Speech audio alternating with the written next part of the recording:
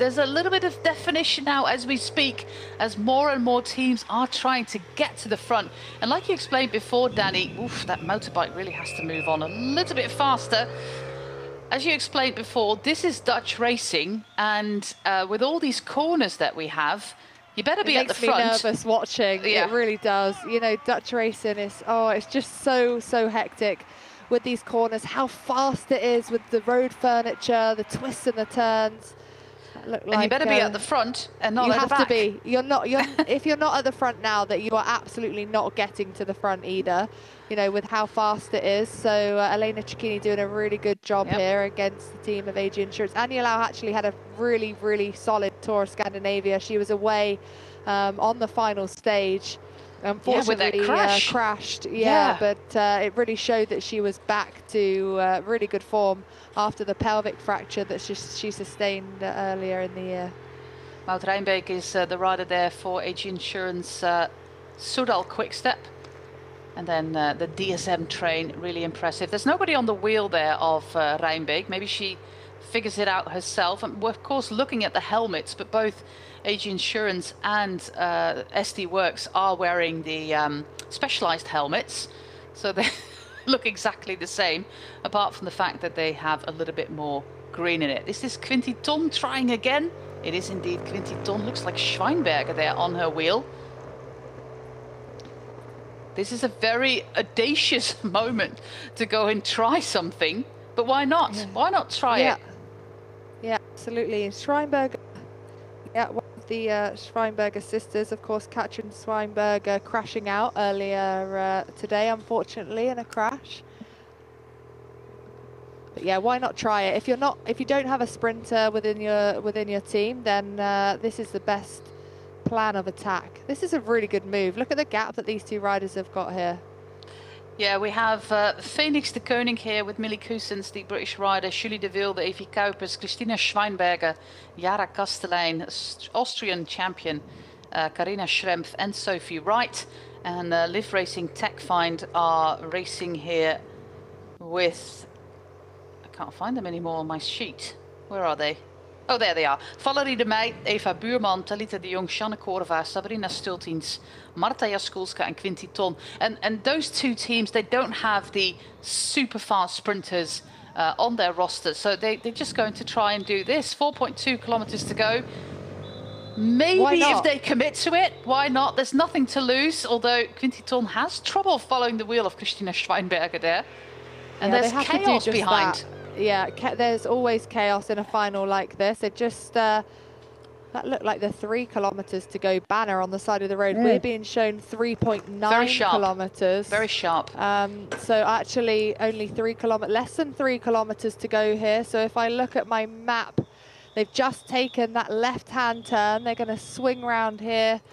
Left, it's a straight now run in to our final right-hander that we've got, which comes with around 400 meters to go.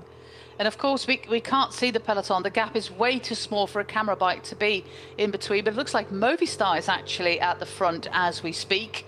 Marlene Sierra. Yeah, be a the really Habs helmets there. On the other side we have a little train of Ceratisit with the bright red helmet going on. Also still Jaco Lula in the mix. A little bit of Lidl-Trek going on there with Shirin van Androoy in that blue jersey, but still holding that lead. We're in the final 3 kilometers. Don't let the numbers on your screen fool you. We'll have to look at the banners on the side of the road. That was a really good spot there by you, Danny. Thanks for that, because sometimes it happens that all of a sudden you're in the final kilometer. You're just looking at the numbers on your screen. It's like, oh yeah, we've still got 3.5K to go. and then all of a sudden it's 2 kilometers less. Yeah, it's the same with our Queen of the Mountain point, wasn't it? As we just saw one of the Jaco Lula riders nearly go onto the grass there, and it's just panic here. You're trying to do everything you can to be well positioned. Lidl-Trek now coming to the front. They're trying to set up Elisa Balsamo. 2 victories so far this season. Can she take a third? This is Sanguinetti at the front, quite possibly doing the work there. But Schweinberger and Quinty Ton, they are committing to it. They're glancing over their shoulders, and every turn you see that Schweinberger is a better bike handler than Quinty Ton. And the peloton completely stretched out through the corners here. but the gap is almost closed. It's over. They're looking at each other. This was a very courageous effort, but we are going for that sprint, of course. We have the Cuban champion there on the wheel of Shirin van Anrooy. We're also looking at Anna Henderson there in the black, a little train of Jaco Lula, the yellow jersey on the shoulders of Charlotte Kool. Our European champion is, of course, Lorena Wiebes. Elisa Balsamo with the red helmet in the color of Lidl-Trek, now led by Shirin van Anrooy. On the other side, we have Ruby Rosemond-Gannon there for Jaco Lula. And there is the final kilometer. The final kilometer is there. There's a final effort here by Shirin van Anrooy. We have Fiver Georgie there in front of Charlotte Kool. I'm looking to find Elisa Balsamo, can't find her just yet, and everybody's trying to find position.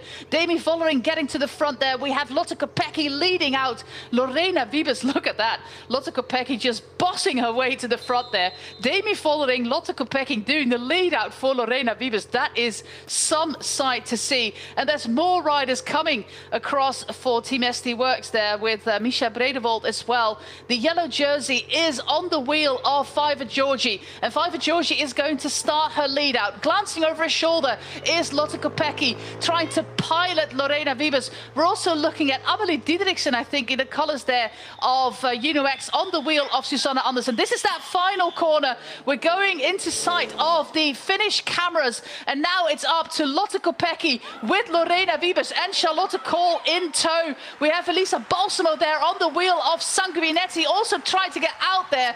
Now through the middle is Lorena Wiebes. We have Elisa Balsamo as well. Lorena Wiebes, Elisa Balsamo and Charlotte Kool. And it looks like it is going to be, well, is it Wiebes? Is it Balsamo? There was a little corner there. I would say it's Wiebes. Yeah, but it might as well be Balsamo. The graphics, the transponders give Elisa Balsamo as winner. But that was a phenomenal final lead out by Ilaria Sanguinetti. I think it's Balsamo, but we'll have to look at it again. But that was a spectacular sprint. We also had Confalonieri there with Andersen and Diederiksen. Confalonieri actually being fourth. Yeah, it's given as given as Balsamo. Oh, fantastic, fantastic, fantastic racing there by Elisa Balsamo. And what a lead out. Look at this, what Ilaria Sanguinetti is doing here. This makes all the difference. Ilaria really Sanguinetti, worth her weight in gold again today.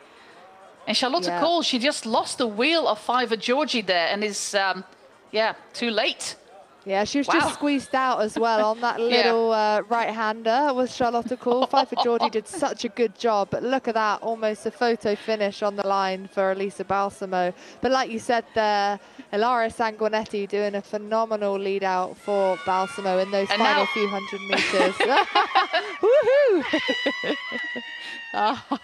That's what it means to the team. Oh, it's so nice to see. I love it. That would be the confirmation that she'd won the stage.